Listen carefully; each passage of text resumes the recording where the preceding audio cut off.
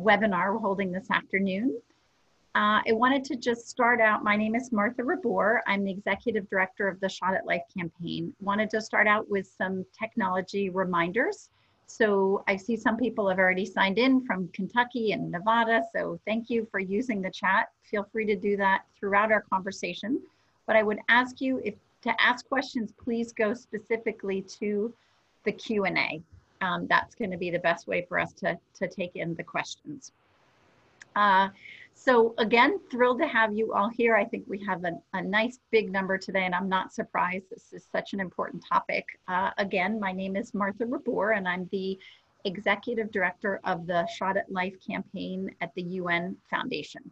And we focus on, we say, getting kids to their 5th birthday. So we do that by increasing access to vaccines. And we are a grassroots advocacy organization. So today we are going to be talking about why racial justice matters so much in global health advocacy and how all advocates can become more aware of these issues when talking to their members of Congress and in their own communities. Global health simply cannot be looked at without a lens of racial justice, and that, you know, we all know that there are racial inequalities and inequities, but the statistics, when you look at them, can really be alarming. So, for instance, we know that globally, life expectancy is up to 20 years lower, 20 years younger for Indigenous populations than non-Indigenous populations. So just a little stat to get us started. So if we put this discussion in the context of the SDGs, so you're all global health advocates, I'm sure you know that SDGs are the Sustainable Development Goals, and these goals are the UN's sort of roadmap and blueprint for 2015 to 2030 to help end extreme poverty and help people around the globe thrive. So I know for Shot at Life, we focus particularly on SDG 3, and that's the one we're kind of talking about today when we talk about global health. But we know that this SDG, just like all the other ones, can't be achieved without working on, you know, number 10, which is reduced inequality. So we're going to be focusing on sort of those 2 SDGs, but we know all the SDGs cannot be achieved unless we really focus on reducing inequalities. So our panelists have a lot to say, so I am going to just jump right into introducing them and letting them talk about it. So the first panelist I'd like to introduce is Loyce Pace. Loyce is the President and Executive Director of the Global Health Council. She has served as the Council President and Executive Director since 2016. She is frequently quoted in the media and is sought after as a public speaker. She has championed policies for access to essential medicines. She's testified for congressional global health appropriations and has elevated the voices of people at the community level around various shared advocacy goals. So welcome, Loyce. Next up, maybe you can wave so people know. Next up, we have Rachel Pittman, Executive Director of UNA USA. And that is a grassroots movement. I know we have some UNA USA members on, but for those of you who don't know, it's a grassroots movement of more than 20,000 Americans in over 200 chapters across the US who are dedicated to supporting the work of the United Nations in communities, on university campuses, and Capitol Hill. And Rachel works really hard to maximize UNA USA's advocacy impact by guiding the strategic vision for the organization. She also oversees membership expansion and manages partnerships while also spearheading new initiatives that all support this goal of a very strong US-UN partnership. Our third panelist is Mike Beard, who is the Global Health Director at the Better World Campaign, also at the UN Foundation. Mike, in his role, directs the Better World Campaign's global health initiatives and the advocacy portfolio of UNF's signature campaign. And this is vast. This portfolio includes malaria, global immunization programs, girls empowerment, women's and girls' health issues, reproductive health issues, the Sustainable Development Goals, and most recently, he has been very involved and really critical element in supporting the World Health Organization in front of the US government, which has been a challenge this summer. So from funding the UN through appropriations bills to securing bipartisan support for the Girls Count Act of 2015, Mike and his team have achieved major legislative successes, and we have seen unprecedented support for the United Nations and its activities by Congress. So now I'd like to pass it over to Loyce to introduce herself a little bit more and talk about her organization. Over to you, Loyce.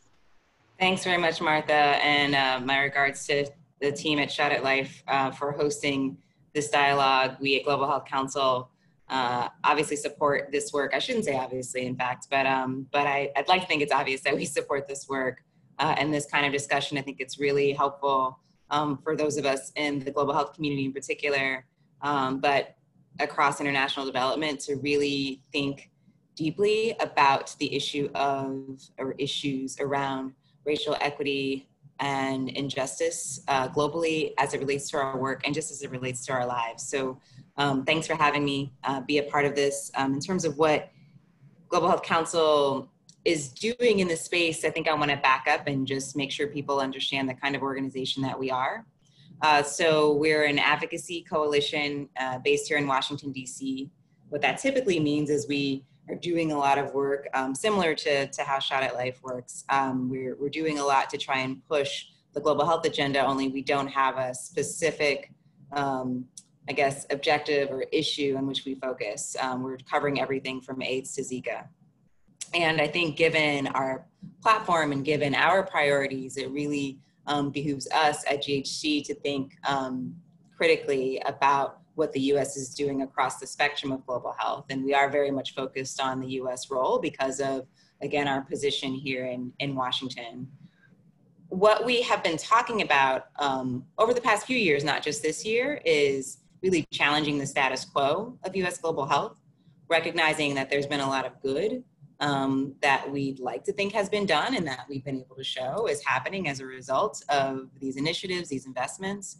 But I think it's obvious to say that it's not perfect, or it's really, I think we can say now at least that it's not the best that we can do. And so I think we'll get a little bit more into this as we kind of carry on with our conversation today. But our hope at GHC is really to, I don't know, challenge us all to think about how we do better, especially in light of something like racial inequities. Knowing that that is a major driver for maybe why we're not quite getting across the finish line. An example I'd like to point to before passing the mic to others is even just thinking about the language we use in the space and the narrative we have around US global health. So things like they need our help, or we need to protect ourselves, or even the sense that we're winning the fight. And I think, you know, when it comes to some of the language we use, it's really important to think about from whose perspective that's we're making those statements. You know, how are we making progress and for whom, right? Like who's really measuring that and counting that as success? Or this idea of, you know, the US being protected. Why should we be the only ones to benefit from the work that we do? Or why does that need to be sort of a leading indicator of success for us, let alone this idea of the world needing our help? I think we have been wonderfully benevolent actors over the years, and also given the current situation with today's pandemic, I think we can do to have a lot of humility as a country too. So I think, you know, I'd love to talk more about how we reframe that and how that relates to racial equity, but I'll end it there, Martha, and chime in a little bit later. Thanks. Well, excellent points. Thank you. And I think language is so important, and I'm sure that's something that we'll get into. I did want to point out, though, it looks like you're having a great virtual conference. Love the name. So if people don't see that on their screen, let us know. But November 19th to 20th, Pandemics, Politics, and Privilege. So we'll all look forward to signing up for that. And thank you so much, Loyce, for your for your introduction. Next, I'd like to pass it over to my colleague who I miss seeing around the office terribly, Rachel. Please go right ahead. Thank you, of Martha. UNA USA.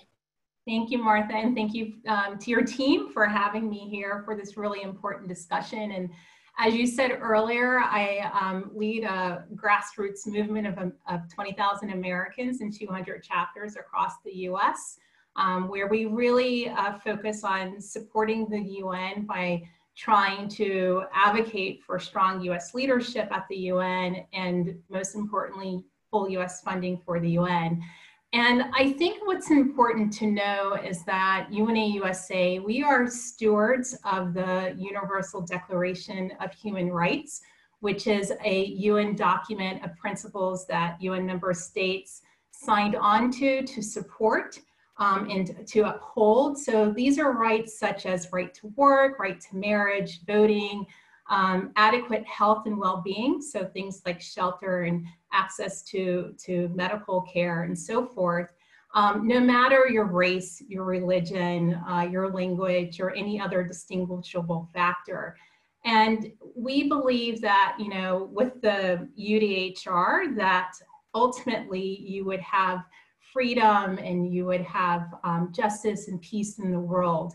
And our first chairwoman, Eleanor Roosevelt, who founded many chapters at UNA USA, was the person who helped shepherd the Universal Declaration of Human Rights to its completion. So I say all this because the Universal Declaration of Human Rights is in the spirit of UNA USA, and we use that to educate, mobilize, and inspire individuals to take civic action on advancing the Sustainable Development Goals, as well as to advocate for strong US leadership at the UN. So I think I'm really excited about being in this conversation today and to talk about how our members of UNA USA is taking notice through going through this pandemic of COVID-19, and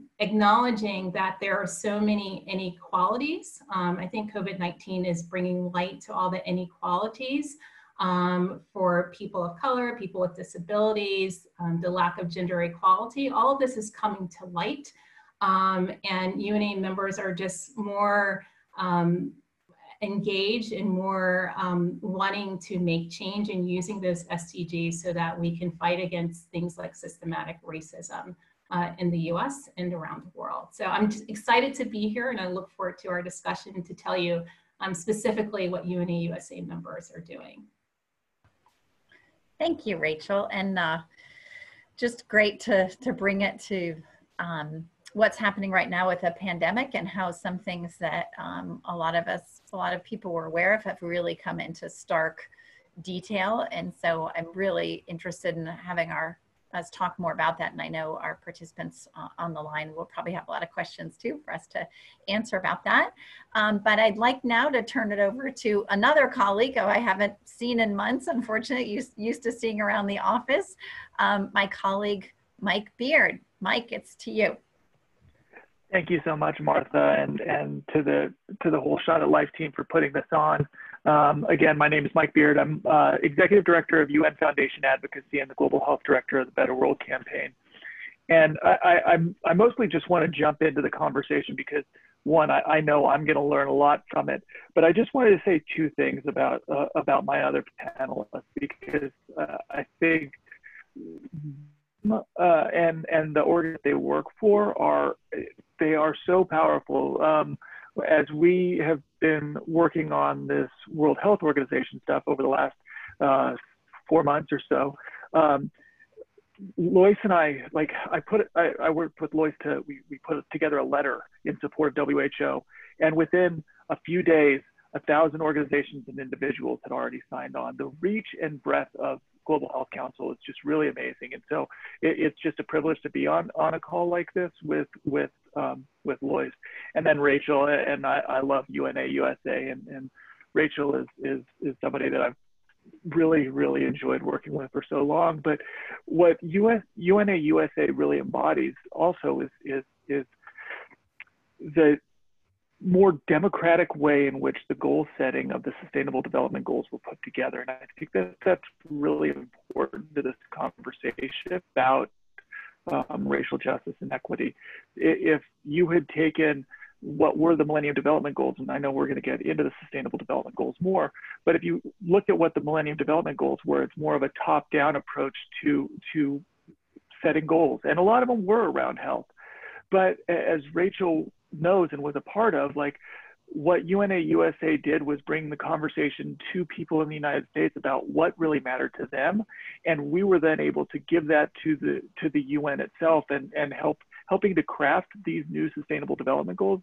Or I guess they're not new anymore. We're 5 years into it, but the idea that it is a more democratic approach to goal setting, and it better encompasses what people around the world really, that what affects them on a daily basis rather than what we're being told they need to address, which is, I think, to some of these conversations, equity and justice. So with that, I'll turn it back over to Martha.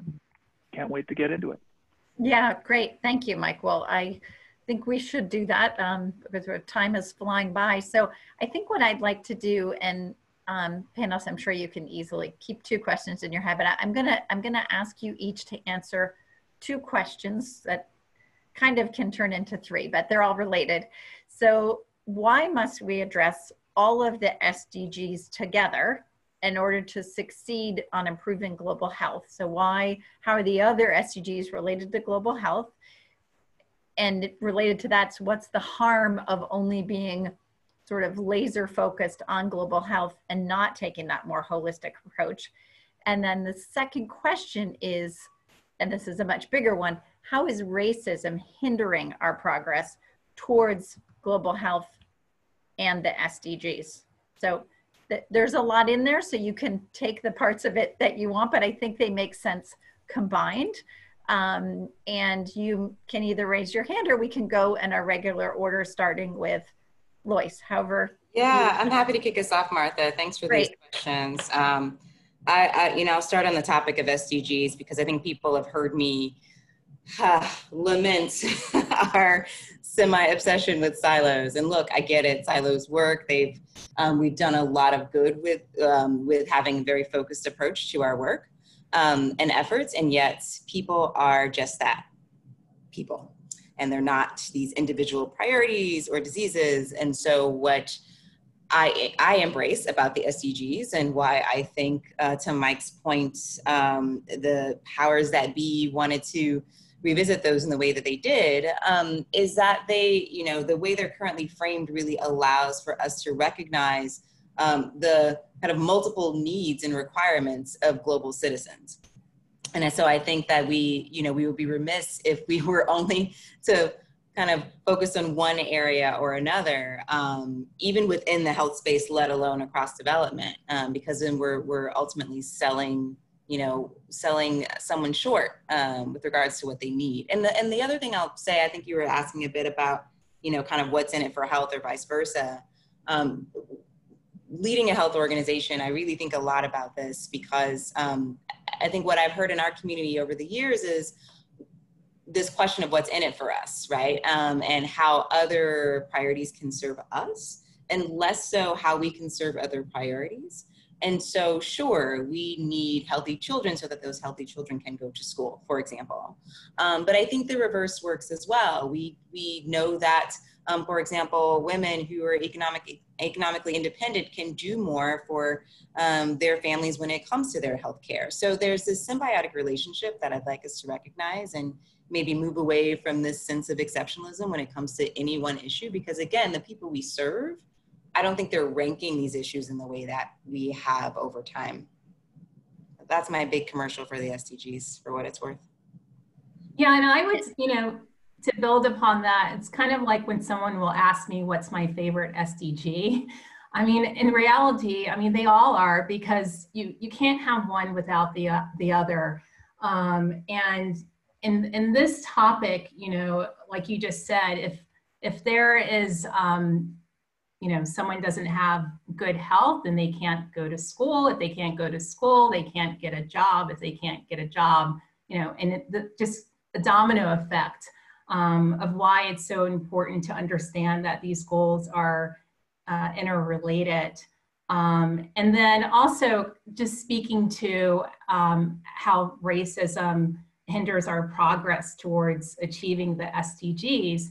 I think that the SDGs ultimately wants to have equality for everyone.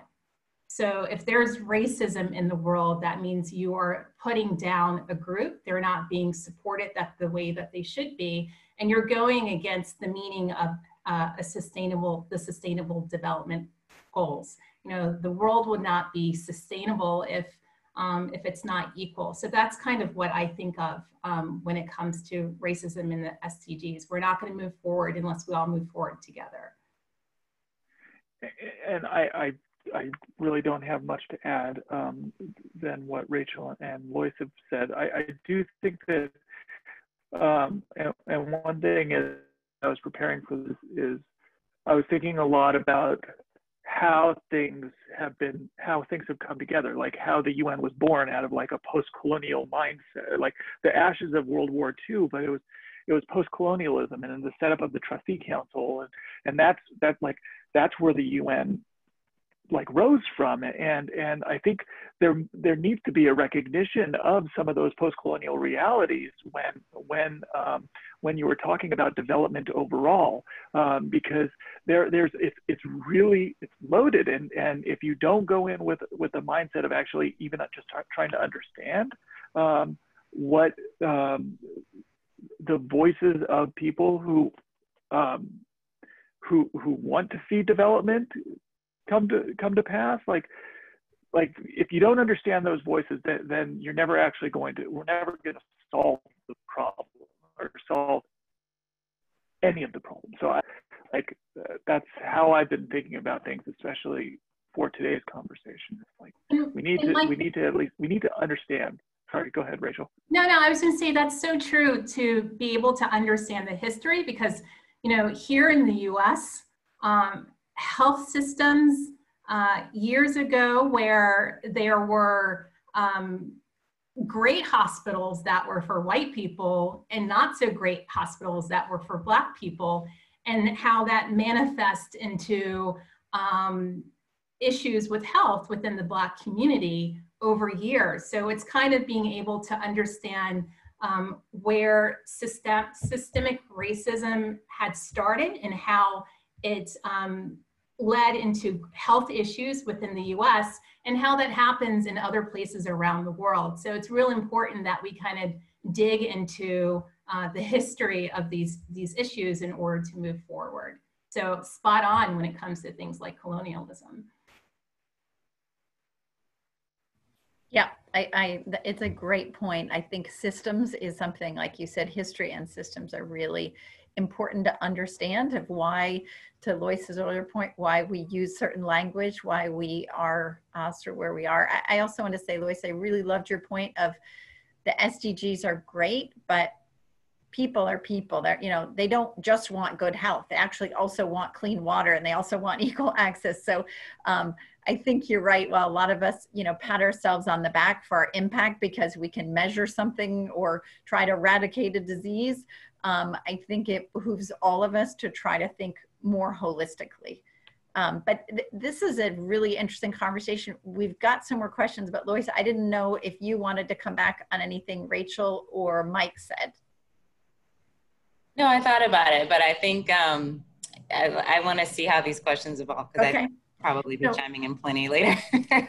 Yeah, so the next one that we had was, how has COVID, and this is a little bit what Rachel touched on, but how has COVID, this current pandemic, really shown us, Rachel, racial inequalities and inequities, and what are your thoughts around, as we face it and we face, therapeutics and vaccines, what can we all be doing as advocates, and what should we be thinking about so that the disproportionate burden is not, as it is now? So I'll I'll leave all three of you with that, but starting with you, Loyce. Yeah, no, I'm glad you asked that question because that was the one thought I had as Rachel was speaking. I'm like, well, this is playing out right now, right? I mean, she's right, and it's painful, honestly, to think about how recent a history it is for us in the States, and I don't know if we remind ourselves enough of that. And so, for context, my story is my mother integrated her school, and she was born at home because she couldn't go to the White Hospital. And so this is, and this has affected my family and families like mine for generations. And so, including today. And so I can't start talking about COVID without talking about the US context immediately and what data we see, what stories we're hearing. Forget the data, just listen to the anecdotes about Black and brown people being affected for different reasons, right? Because of systemic racism and discrimination and a lack of access, because of the position that these communities of color are placed in as essential workers, people who need to be out there and put their lives and bodies at risk, even in the middle of an emergency. And even to go farther, right? I mean, poor people are affected more than others, right? More than those of us with privilege. And this also plays out worldwide. I think we see in the data there. And so that's the reality of COVID. I think we are all very, very aware of that. How do we address it now? I mean, knowing is a lot of the problem. I think what's hard is that these systems took a long time to put in place. So I think what we're seeing now is how difficult it is to respond, recognizing those systems and those very real issues, but really not being able to kind of change the way work is done because it's just so embedded, right? But I think moving forward, as new treatments or therapeutics come online, like you're saying, Martha, as we really look towards a vaccine, one of the things that we've been talking about at Global Health Council and plenty of other organizations that have really been loud about this is we absolutely have to be thinking about the most marginalized person, like the people farthest away from the innovation, from the access as we're developing these things. And so whether it's around cost, whether it's about distribution, whether it's about education, about its benefits or side effects or what have you, we collectively, and in particular, the organizations or institutions really leading the way when it comes to vaccines and treatments, absolutely need to be thinking of these key populations, because what has happened, what we've seen happen, is that hasn't been the case. And really glad to see something like the COVAX facility be stood up and be co-led by groups like Gavi, CEPI, and WHO. I think that's a really good sign. But each of us as advocates also need to be watching this space as different countries come in and try and buy up product and potentially put us in a situation whereby there are winners and losers. Because really, if there are any losers when it comes to access, we all lose. That's the reality. And enough with us, leaving Black and brown people behind, enough with us leaving the poor behind, enough with us leaving behind women and children, right? We have to really step up and stand up for those who need us, because turns out it saves our lives as well. Oh, those are great points. And for those on the line, if you want to Google COVAX, I think you'll be able to understand this international effort. And the idea is protect the most vulnerable first, right? This isn't a nationalistic game like this country got the vaccine, they get to protect all their people. Certainly from an ethical standpoint, but also, as we know, from a very practical standpoint, a disease anywhere, it's a disease everywhere. So I think this pandemic has shown that. But I wanted to, so for the participants, if you look up COVAX, and you'll be able to learn how maybe you can advocate for that. But Rachel and Mike certainly wanted to give you an opportunity to weigh in on how you see, this current pandemic really putting in sharp contrast the racial inequalities. Yeah, I mean, I kind of see, as Loyce was saying, as for the grassroots advocate side of things, of being watchdogs, to making sure that people that typically would not have access to medical health, that make sure that local politicians, national politicians know if they're not being supported in the way that they need to be their voice. But also, we always talk about being someone else's voice, but I think we need to bring in their voices where they can work with them to speak on their behalf, they can speak for themselves. So making sure that we're being inclusive during this whole process. And then the other thing is that, like UNA USA, we provide different opportunities to help people lift up those voices, be it a petition to make sure that WHO gets its funding or that we stay involved with WHO. Or we have a petition with Representative Barbara Lee on the U.S. Truth Racial Healing and Transformation Commission, encouraging people to sign that, asking their members of Congress to create such a commission so that we can learn more about the issues and be truthful about the issues that are happening in this country alone. So those are some of the things kind of on the ground of making sure that people's voices are heard, but also doing some advocacy actions and make sure that we have the right policies in place.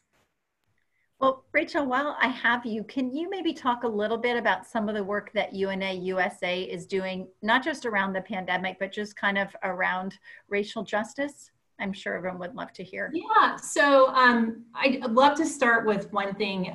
We worked on the review, the Universal Periodic Review, and this is where the US will go in front of the Human Rights Council to be judged on their human rights in the US. So UNA USA participated in consultations where members talked about race relations as one of the human rights that we discussed in the US, how they're affected, how their community is affected, and ways that we think that we can improve in the US. And we submitted a report that went to the UN. So that's kind of one example of what we've done.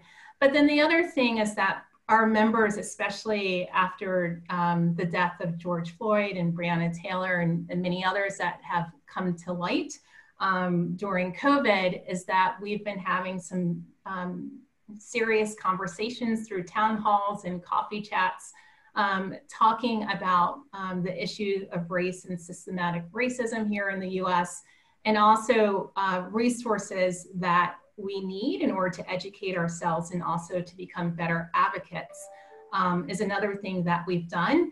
And then just doing more advocacy work, trying to engage our members of Congress around this issue and also engage our communities. So our chapters are doing some of their own things in their communities, and then they also participate in the programs that we provide around racial justice.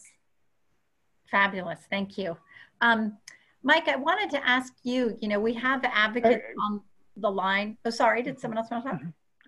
Oh no, it was me. I just, before you get into that question, one thing that I want to add to what Loyce and Rachel just said is on COVAX and the ACT Accelerator overall is, and Loyce alluded to it, but I'm going to say it out loud. The United States is not a part of the ACT Accelerator. The United States has chosen to go alone, and your members of Congress need to hear about that, and your members of Congress need to be pushing the administration to get back into the ACT Accelerator so that we can actually be a part of creating equitable access to therapeutics and the vaccine, period. So I'll get off my high horse. That needs to be, Mike, because I was going to say, what can our advocates on the line that advocate for, malaria treatments, for vaccines, for the UN, what are some concrete things they can do to actually address racial injustice? And so you just gave a great example how they can do it around the current pandemic, but I didn't know if you had other thoughts around how each of our campaigns and our advocates can weave in some of these issues as they're doing advocacy. Well, and thank you for that question, Martha. And I think that that's really important. One of the first pieces of advice that we give to any person that's going up to the Hill is tell your story. This is how you make it the most powerful to members of Congress, that you need to tell your story. And telling the story about racial justice is absolutely integral to understanding how we are going to choose or how we are going to achieve equity, how we are going to achieve a better, a healthier world. So when you tell your weaving in why you are passionate about justice, racial justice, why you're passionate about equality, like that can be the starting off point for the conversation. The other piece, and we should get more into this, is some of the aspects around the defunding of the withdrawal from the World Health Organization right now, and what the United States is doing. As all of you probably know, the U.S. has sent its letter of full withdrawal from from the World Health Organization. If it will come into effect on July 6, 2021, if the administration doesn't go back on this. So calling on members of Congress that one, we need to fund WHO right now, and members of Congress need to speak out in support of the World Health Organization. The strategic plan that the World Health Organization is operating under right now, before the COVID crisis, was Dr. Tedros wanted to achieve the triple billion, right? 1 billion more people have access to health systems. 1 billion people will be protected against health emergencies, and 1 billion people with better lives, better health and well-being. So these are the goals that this organization is trying to achieve. And the U.S. is about to pull the rug out from under it. The U.S. provides about 18% of the total funding for WHO, and that includes a lot of the U.S. priorities that the WHO leads on, like polio, like tuberculosis. So it's just absolutely crazy to see what is happening right now with the WHO.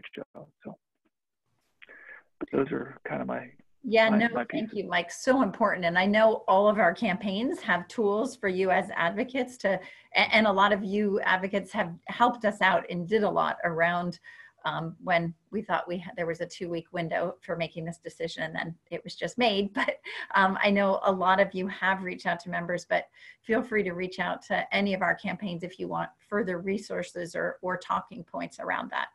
I'd like to go to the Q&A now, and I'm going to read out this question, and whoever, all three of you can answer it, or someone can just chime in to answer first. But how can we hold US and European-based global health implementing organizations? How can we hold them accountable to have people of color represented in their leadership and in their community-driven programming? So I'd love to come back to the commercial that Martha pointed out earlier in today's program. The GHC, again, we're a coalition of organizations and corporations, mainly the well-known groups based in the States fighting these issues. And what we're doing in November, to share a little bit more about that, is having a really deep conversation about the ways we or many of our institutions are complicit in these issues of and in the challenge of racial inequity and injustice. I think it's important to look at this in the two parts that I think it was Rose who asked this question has. Because one of the things I've noticed happens is when we talk about race, we end up talking only about diversity in leadership, which is critically important. And one of the reasons why we're going to have a track for CEOs specifically at our summit this year, that's really going to call out these questions and some of the commitments that we've seen made across our community to truly diversify both executive and board leadership in global health. So that's what's one area.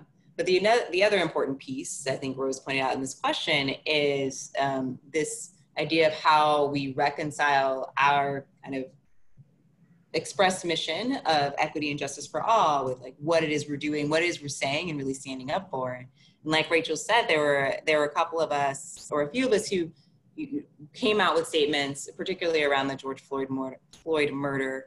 But I would argue that we could have made those types of statements 2, 3, 5, 10 years ago, right? And we spoke up now, which is great.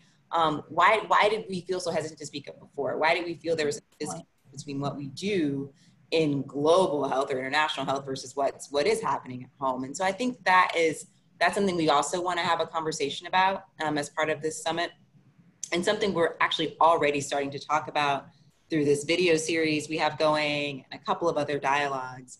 But the reality is, this is, it's how do we hold each other accountable? Well, I think we do have the dialogue. I do think we also resist the urge to kind of have like a magic bullet when it comes to this stuff. This is stuff that's been sitting and stewing for decades, right? For centuries. And so it's gonna take a while to unpack it. And we might feel like we found an answer, and then we have to dig a little deeper and find another answer. But I know that I'm committed, and we're committed at GHC, to just continuing to dig and continuing to pick it apart, just because we know how critically important it is for us to get to the root problem. So that's, for what it's worth, those discussions are happening. I think again, we'd be remiss if we didn't sort of put it all on the table.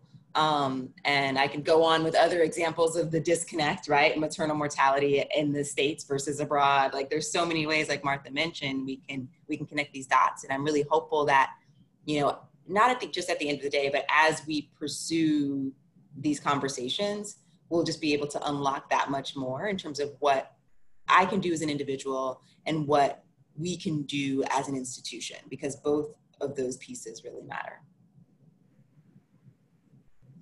That's great. Thank you, Loyce. I want to invite Rachel and Mike to also weigh in on the question of, having people of color represented in leadership, but also in, community-driven programming and yeah, I think two things. One, when it comes to, I'm thinking more so corporations and holding them accountable. I think a lot of it has to do with the purse string.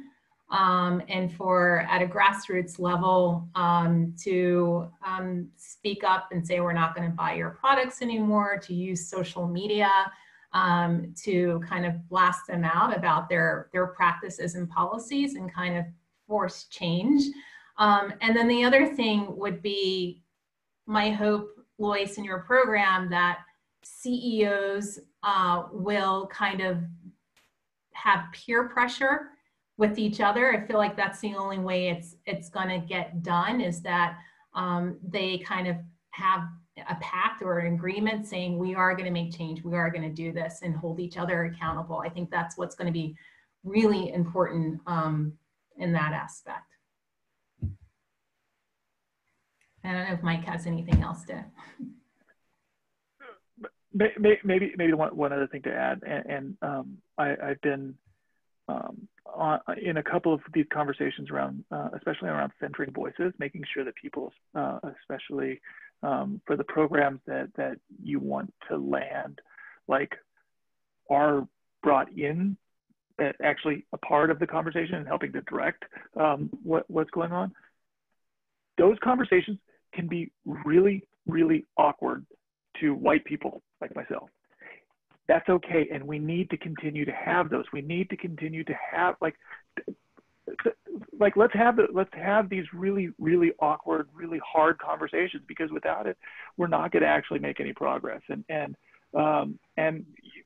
we'll all squirm a little bit, and that's okay.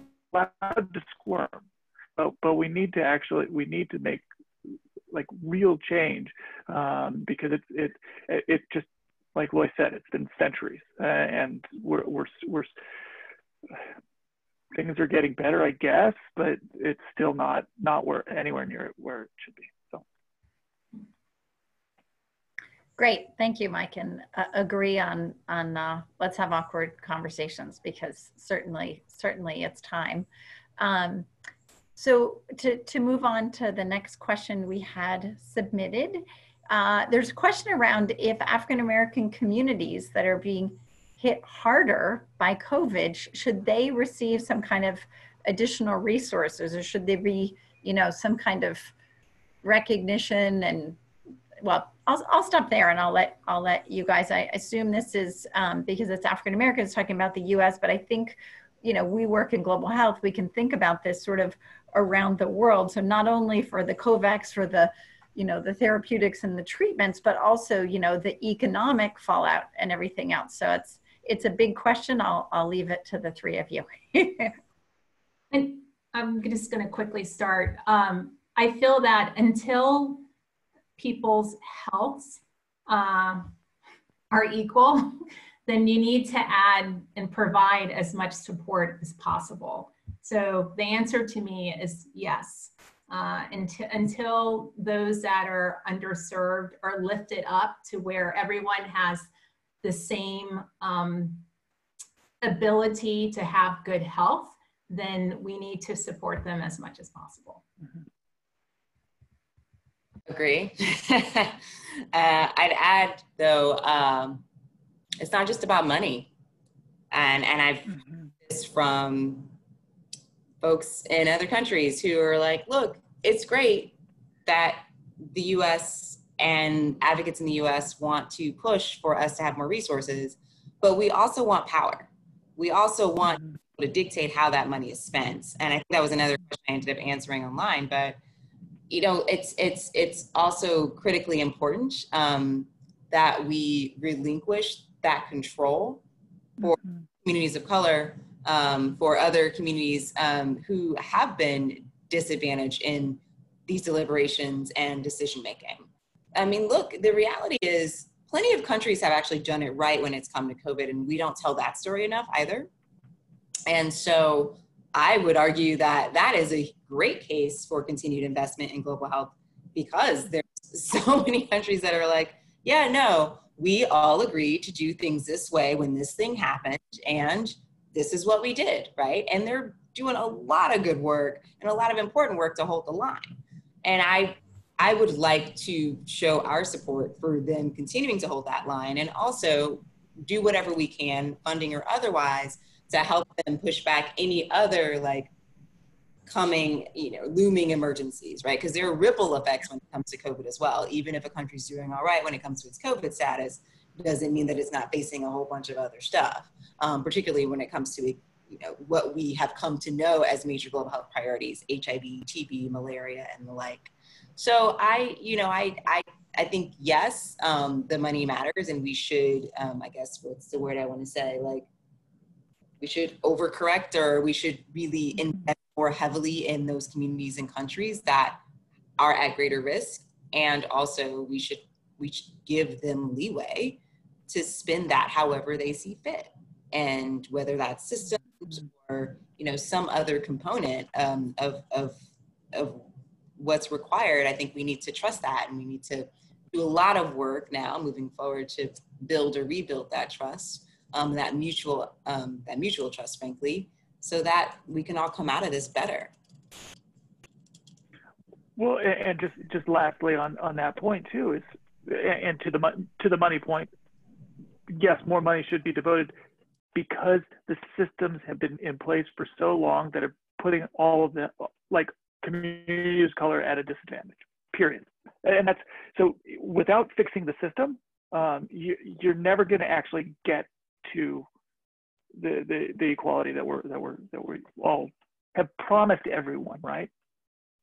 Promise them, but we're putting systems in place that won't allow equality to flourish or to be realized. Yeah, excellent points. And I think I particularly like your point, Loyce, that it would be nice to see some more stories highlighted about countries that have done a great job, which is not the US, but countries that have listened to science, that have followed WHO guidelines, that took early warning seriously, because I think we have a lot to learn from other countries. And as you said, you know, let them see, and I hope that I felt like this has been a trend, probably not big enough yet, but to really work, you know, closely, that the ministries of health are making these decisions, that resources are being freed up for them, but they are very much deciding on their priorities. But I think those are fabulous points. I'd like to move on to the next question, which is, we tell appropriators that global health is how you can help people in need and protect the United States, while also maintaining enough accountability, ensuring the funds produce, this is what I think you were referring to earlier, Loyce, about these specific measurable impacts. That pitch seemed to have worked and saved lives, but do you think it reflects racism in some ways? And how could we, what would you suggest for other framing and language around this? Yeah, I mean, I'll speak up because I mean, David, you heard me start with this, right? and I think David's been a part of some of the conversations we've been trying to broker at GHG to rethink that narrative and what it means. I mean, to answer your initial question, yeah, I do think it reflects racism and white supremacy. That's just the way it is. Now, it could work, but it's also racist. Just want to make that clear. And so I think especially in light of COVID, we could, I don't know, think about ways that this is a mutually beneficial proposition. The US has a ton to learn. And I think the people from CDC will tell you this, right? People, this is why there has always been an exchange, at least in my experience and understanding, when it's come to our own public health model. And I think we have done very well to understand the value of partnership and international cooperation when it comes to things like fighting infectious diseases or addressing chronic diseases. I mean, look at the Thai public health model as an example. We all were educated in that, going through Masters in Public Health programs, going back probably 20 years, right? And so I think approaching it in a humble way, I think is important. And I think the onus is on us, frankly, as advocates, to challenge the narrative at home versus like making other people okay with how we talk about it. Because I think what happens, like, and I'm not picking on David, I know why he's asking this question. But it's sort of like what I hear when folks are like, well, it works to talk about our economy and our security. It's like, well, but it hurts. And it also, I don't think it's that sustainable. I would argue that it's worked to a point, but now we're at a point where we can't get Congress to give in this critical time. We can't get them to come up with any money for the work that we've been doing for decades. And I think it's partly because there has been this racist foundation to that. And, I would put out there that perhaps we can think about how we shift that argument so that we're not in this position where folks feel like, oh, okay, well, we'll give it to them like when they've earned it or when we can, or, sort of this like nice to have versus must do. But if we think about the mutually beneficial nature of the work, I think that that's not as sort of wide a gap for us to bridge, right? Like then I think it can be more automatic for decision makers to say, if nothing else, like, oh, wait, they are doing it right in other parts of the world. And so we absolutely need to keep investing in these relationships and these partnerships so that we can learn from one another and vice versa, I mean, we're running out of equipment here and we had all these shortcomings when it came to our response, and be solved by not just international cooperation, but an acknowledgement of kind of all that countries traditionally seen as sort of having nothing to offer. If we can spin that to really recognize what they do bring to the table for the entire global community, I think it really helps us in the end. So I appreciate the question, and I want to keep having that conversation because I think it's critically important.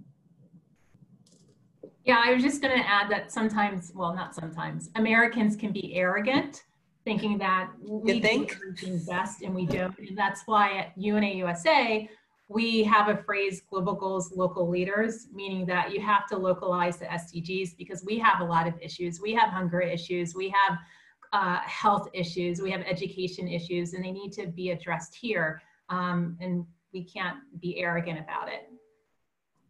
Absolutely. And look, equity is a winner right now. If nothing else, like we should lead with equity, and the SDGs do this. It's just we don't, you know, we as this country, to Rachel's point, we haven't really adopted that, but that's universal. And so I think to David's, you know, question, and more succinctly, we could lead with equity. Imagine that. Imagine if we just talked about global health equity in a way that resonates at home and abroad and is, you know, consistent or relevant at home and abroad.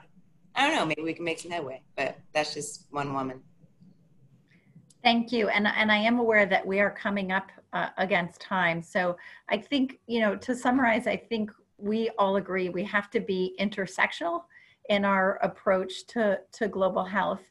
I wanted to just give a tremendous thank to Loyce, Rachel, and Mike. Really, I think we had a fabulous discussion. And I want to give a really big shout out to Michaela, Victoria, and Lindsay, the interns at Shot at Life that pulled this whole thing together. So it was a tremendous amount of work and really just did a very thoughtful job on how they pulled it together. And, you know, knowing that we have more than 100 people registered, 50 people on right now, clearly it's something we should be doing more of. So thank you again to our interns for leading the way on this. And I'm assuming, you know, everyone put in their Twitter handles. So if you have specific questions for any of our panelists, or you can go through any of us at Shot at Life and we can, you know, share the questions. But thank you everyone so much for tuning in, and thank you to our fabulous panelists. I think this was a great discussion and hopefully just the start of many more. Thanks for having us. Thank you. Okay. Thanks, bye. Thanks, Shot at Life.